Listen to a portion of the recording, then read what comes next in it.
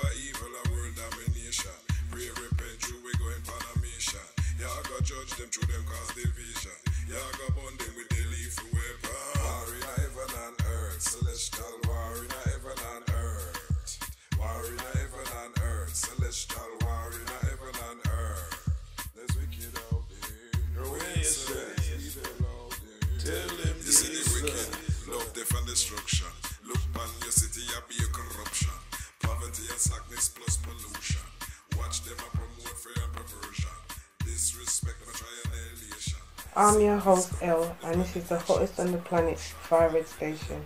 I'd like to take this time to welcome Dawn Penn. Listener, FIRERED Station are the coolest thing me ever hear on radio. Don't you dare move that mouse. How did I get into music? Okay, why? So yes, we all three of us, me and my other two sisters, them was actually doing the piano. And then we'll do the exams. And then one time them said them a sing. But me wasn't singing, me was always playing the piano. Yeah. Till I don't know, I just enter a little competition what the church should have now, the Youth for Christ, which is a place that is held at right there by Duke Street and Sherrod Street. And play and sing a song named How Big Is God. Yeah. And then claim somebody come first or some story like that. But I actually I used to follow my friend. I remember I used to be going to every dance. I go Raytown on a Sunday after Sunday school. I go Tommy my cook things when they at Havana. Yeah, where them name though. Yeah.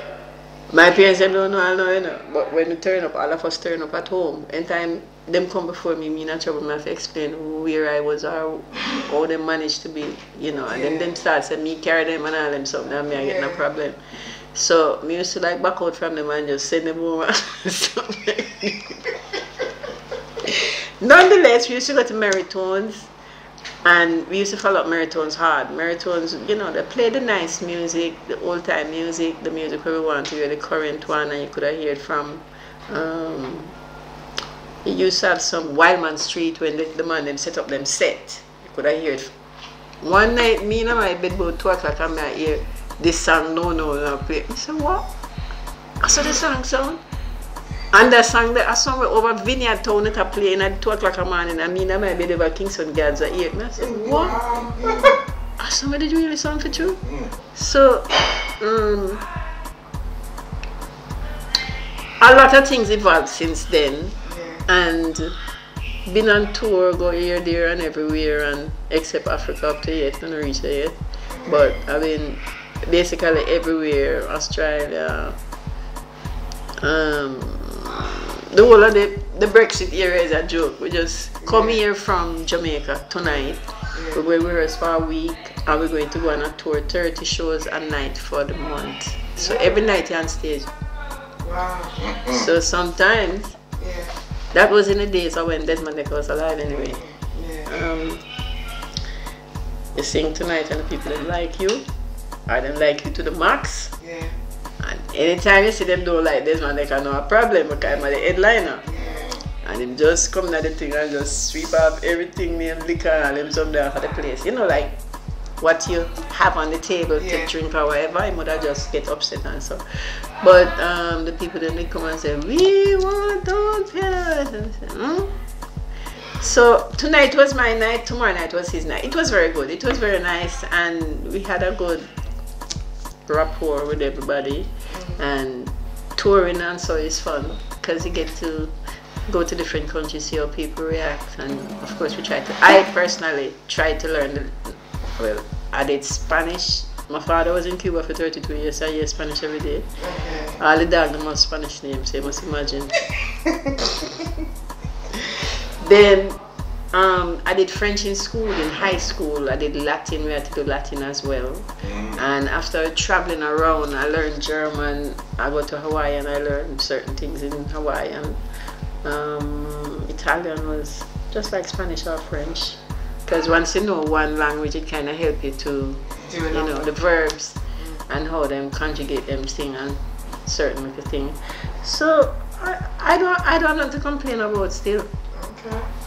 My next question was, do you believe in the Most High? But I know this from the fact that you said that you sing to him.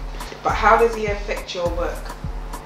Well, I was a bit scared because when I took on this baton to go worldwide with my thing, I said to myself, well, I'm not really singing gospel like that. So, and you can't hold it to them in your hand. Like God for one side and the next one for the next one. I'm with a word for the longest while.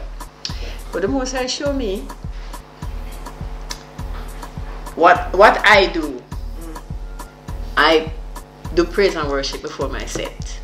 I give thanks to him before when I open. That's what I do as a rule of thumb. I don't do no show unless I do 2-3 songs like that, and then I go into my set.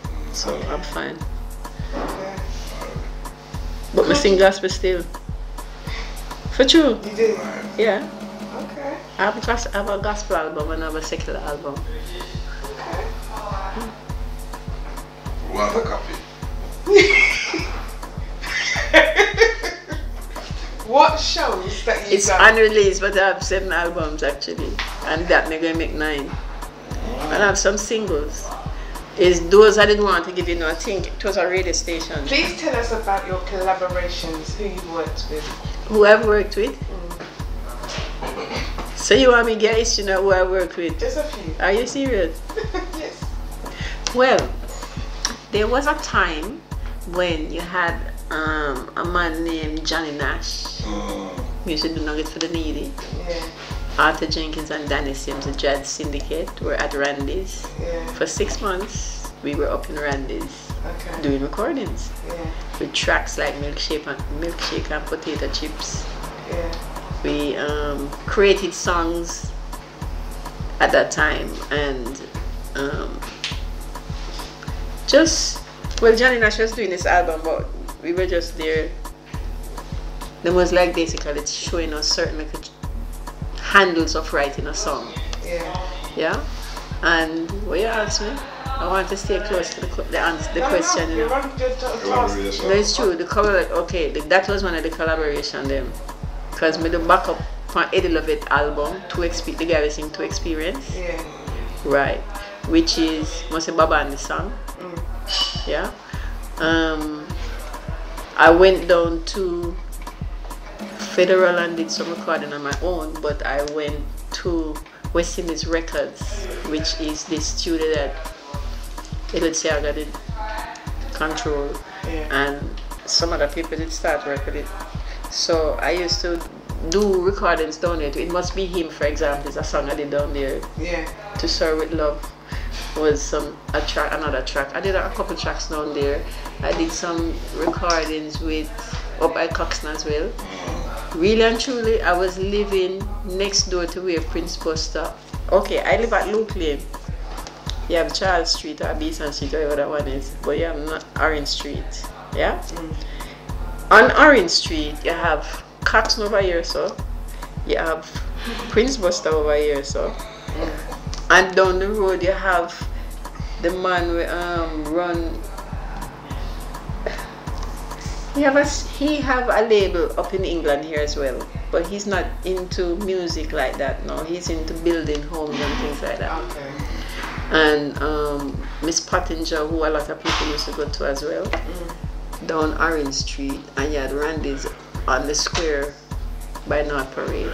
You have Derek Harriet up the road, and you have a guy named Roman Marcus from Aquarius Records close by. So it was infiltrated with a lot of record shops and things, and the collaboration was like when I went to West Indies Records to do some music, then I went by Federal to do some next one with Elevate and them people there, and just my own personal thing over Studio One, because we used to be basically at Studio One on a regular basis. Would you mind sharing with the FIRERED family the current struggles you think a recording artist may face? Well, it's really a struggle indeed. Everybody wants to be a superstar. Well, a star, but a superstar. It's a good wish. Not everyone would be singing. You have people who have gift. Them can write lyrics like poems, and they're very good at it, and they will write something in a flash. You have people who play music, so them can always create. I used to go on the piano and just create my thing, but then a while my father said don't want to quill paper for him piano, so I have to just find some next place to play the thing. Them this has stress with him big time. So the thing where it's a business, it's not a game. I remember we were going to school and we liked to hear our name on the radio. But my parents never really know that I was doing no singing like that, you know. I couldn't tell them nothing. Honestly, I couldn't. It was like they approved it or their thing, because normally my dad would even want me to do that kind of stuff. But when I broke out now and started to go to Sombrero, and then JBC. I used to work at JBC Radio as well, in the newsroom, where things would happen out on the street and somebody was news flash. So happening, or this road is not, you know, you can't drive on that road or anything that's going on there. We used to be in the newsroom and doing that. So I was doing that. What you're saying to me, okay, you have to, usually when the parents into the music, most people now, it's a good little while, they train their kids or they allow their kids to be part of the thing as well, to carry on their legacy or something like that, which is prudent. But really and truly, the industry is a business, so you have to know who the manager going to be. You have to know what the songs is you're going to be singing. You have to know, can this person write a song? Are they word, or if I put my money to promote them, would they be successful or something? But right now, with what's happening in technology, I always wished it was like that as well. You record the song today, and tonight it's out on the street. But you know, they used to wait a month or so and put something on a pre-release, or they come back maybe 2 months down the line. But now, I hear people, certain people I speak to, they say, oh, 200 songs came to me this week, and it's happening all the time. And some people are kind of not so with it like that, in terms of they don't want you to release anything right now because I'm saying this plague is in question and blah blah blah. But I do believe that while we are in this lame duck session, if you have something to put out there for people to constantly be hearing you, you know, because I was something said to me, you can put out a song every week. So I was starting to put out some of my tracks like that. I wasn't even promoting them like that, you know. I just put them on Facebook or Twitter and these kind of places, and you know, used to do certain things. So as I say, it's a bad thing, but it's a good thing. I think it has given us the chance to reflect and check out what we need to do, what is behind, and all these different things, if that makes any sense. Yeah, it does. What plans do you have currently in the pipeline? Plans? Yeah. I don't like telling people about my plans, you know. I knew you was gonna say that, you know. Eh? I knew you was gonna say that. No, to be honest, okay, watch this. I was at home this afternoon until late. I remember seeing the thing in it something, and I said we are going to be there 7 o'clock and all in different type of thing. But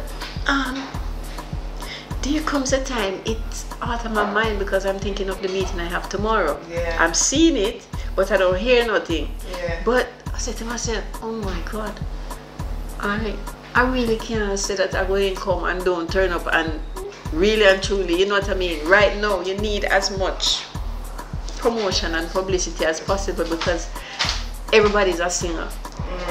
People are training them children now to learn to go sing or something like that. But as I said, it's a gift God give everybody to sing. We have to praise Him. He needs praises. Yeah. If you praise, you're good, you're gone clear. Yeah. You understand what I'm saying? Definitely. Me prove it, that's why I tell you so. Yeah. I'm serious. Or even play some records. Because from what I hear, the angels they love music as well. Yeah. And then tune in for you know. Yeah. And you can get a blessing just from playing a record of praise before you go. So what I do, I make sure I say a prayer or 2 or 3. Today is the 7th. I did 7 today. Tomorrow I'll do 8. Yeah. And I do it and the most I show me. I shouldn't be telling you these things, guys. Never mind, daddy business. But he showed when it reaches double digits numbers, like say 17, 16, 12. For 12 I can do 6 and I'm good. But I most time want to do the 12. So what I do, I wake up early. When I wake up, I don't ask a question. I just draw for what I'm supposed to draw for and start praying. And sometimes I pray for 2, 3 hours. And sometimes something distracts me as well, like something will just, you know, you have some other things to do, so you will pause a bit, but I have to get through that. If I don't do it, I don't really have a good day, to be honest. So me have to stay up on the line, don't matter what, to be honest. It's a good line. Eh? It's a good place to be. I am telling you, I don't even have to worry about a thing, because I am telling you, I leave my house at a certain time today, and I can't believe which part I reach, you know. It's true. As I reach to one station and next train coming in and I come around and I get the train, I don't wait nowhere and nothing. That's why I reach here now. Wow. I'm coming from Walsall, you know, to Birmingham New Street. The Birmingham, listen to this one take the cake for the day. I had to, I don't tell, it's my business anyway, I don't care. I had to send some money to my daughter, right? I knew that I had to do that. I wanted to do that. My son dropped me at the train station. One of my sons dropped me at the train station, and me come out of the train station, but the train was coming in about 15 minutes. Yeah. 15 minutes. The train was supposed to come in 15 minutes, yeah? So I said to myself, you know what? Since me know that tomorrow I'm supposed to really do something with the people then, I go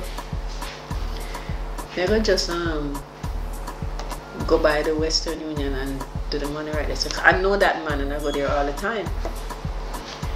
And when I went there, I got through. I took a cab. I took a black cab from the train station, go over the thing, but the man wait on me and carry me back around to the train station. You know, so in between that time, I do the transaction for my daughter and everything, and the train don't come. And when I reached there, that train delayed, and the train before that not coming. So no train left the station while I was over there doing that. I said, my God, no, this is too much.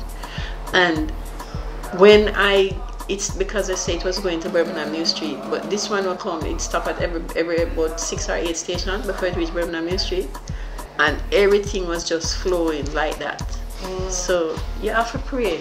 You cannot, and I keep telling people, if you don't even know how to pray from your spirit, read a psalm and you're good to go. And you have some prayer inside of the Bible. Sometimes you see them when you're reading it, and you see a prayer. Read that. You have prayers inside of the Bible as well. So you just have to stay tuned, and you're still going to get trial and testing though, you know. Don't think because you're ready to not get no problem. You are going to get the problem. How can the FIRERED family keep in contact with you? Me? Yeah. Where can they find you? Well, I'm in 88 countries of the world to begin with, but I have a website, dawnpenn.com. Yeah. I really and truly supposed to be selling t-shirts, and I'm supposed to be selling my book, pre-book, because them said that Dawn Penn was my name and it's a pseudonym or one bag of rubbish. I asked them who my father did name now. You understand? So I saw me have to ask them though, serious, and I tried to correct it and they wouldn't allow me to make the correction. So I just leave them with them wrong information because I'm trying to tell the people themselves I'm not paying them what you want me to do. Yeah. So I have the website. I'm on Twitter, I'm on Facebook, I'm on LinkedIn. I was on one name Empowered talking about bitcoins long before people are talking about like bitcoins and trading and all these things. And you know how much I would even tell you the amount of bitcoins I supposed to have from Empower. And I never get a bitcoin yet. I didn't know the bitcoin look like that in the physical. I'm seeing it in pictures but not in the physical. But with the investments and things that's going on now, Empower changed their name anyway, but it's basically LinkedIn, Twitter, Instagram, the website, and some other little one about the place. Okay. Facebook and all these people, sorry. I know that the name, you know, Facebook. I'm a friend of man. Because up to last night I was on it and I, you know, every minute the thing them change though. The layout. If you look over this side and you see something, by the time you look you see something over, so them I don't know how people expect to be doing two things at a time. You cannot, and I'm talking about, what them call the word? Multitask. I either think that, you know, you make up a mistake. It's true. Because you're on the right side looking on this thing and up pops something, oh, tonight this person's answer. Or you might see, you didn't finish your post, you know. Yeah. Oh no, all of that is not bad. Yeah. But I'm talking about 2-3 items coming up there to you at the same time. Yeah. And how can you focus on 3 things at the same time? Yeah. Oh, that work? It's true. You know, must make mistake. It's true. Hi, this is Dawn Penn from Now and Then, and when I'm in the UK, I listen to the FIRERED station. Firing away. You heard? That's my word. Dawn Penn said that. It has been an honour interviewing you. I'd like to thank you for letting us interview you. No, I'm really glad, you know, because to be honest, as I said, everybody have been inside them house. Lock up. According to them lockdown thing. Yeah. It's in the Bible, you know, it's in Revelation, you know, about this thing, you know Yeah. that? Did you know? Yeah. Them calling it revolution now, you know, instead of revelation. Yeah. But I had gone last year and said that we have to pray for the world in a chain thing, like, okay, 6 to 9, 9 to 12, Yeah. 12 to 3, Yeah. 3 to 6. Not one person doing it, you know, but people, groups of people Okay. praying for each one. We are all human beings, and whether your color blue, pink, white, whatever your color is, it Yeah. don't matter to God. Yeah. You understand? Okay. Not only God, let us make man in his own image. It's not just, it's Jehovah Jireh, Jehovah Nisi, Jehovah Rapha, Jehovah Elohim, Jehovah El Shaddai, Jehovah El Roy. It's a whole heap of different beings together. With Jesus, them want to leave out Jesus, but at the feet of Jesus, every knee shall bow. I don't know if them know them can change that to something else. I don't know. Yeah. You understand what I'm saying? Yeah. And them don't want to hear that. And furthermore, it's coming. There is the Most High show me some name to call him. When I say a prayer and I want to seal the prayer, I call out to Abba Father, the beginning and the end, the first and the last. Awesome is your name. The Lion of the tribe of Judah. All the name. It come to the point where I put it in alphabetical order. Yeah. So I have a whole sheet of all the name them. Yeah. Eh? Yeah. The awesome is your name, the beginning and the end. Then you have the creator, the covenant keeping God, my comforter. Then you have D, my deliverer. Then you have E, the everlasting Father of light, faithful and true witness. I put it in alphabetical order, you know, and I type it so I don't forget. Yeah. You understand? Yeah, you keep it. The God of Elijah, the God of Elisha, the God that answered Moses, speak, let the Red Sea, the God that changed a lot of Jabez. The God that remembered Hannah, the God that who they want here, man.